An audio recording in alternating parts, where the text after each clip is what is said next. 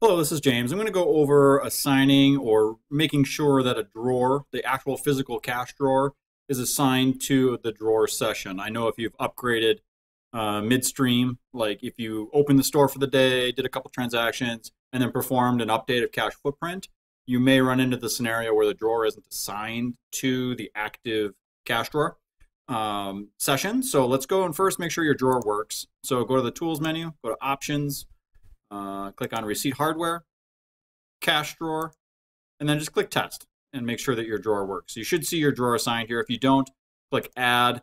Just put in a main drawer as a description.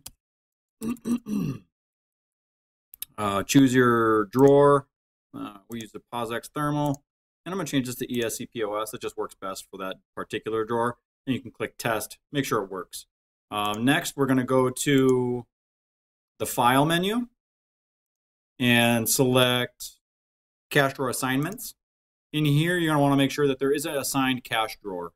If you've done an update, it might say Virtual Drawer. So for this particular entry, just select Main Drawer or whatever drawer you see there and click Save. That's going to assign the drawer to the session.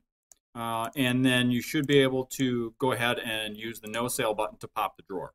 So if you have any other questions on that, feel free to reach out, 855 Lot Hill or product.support@lothill.com.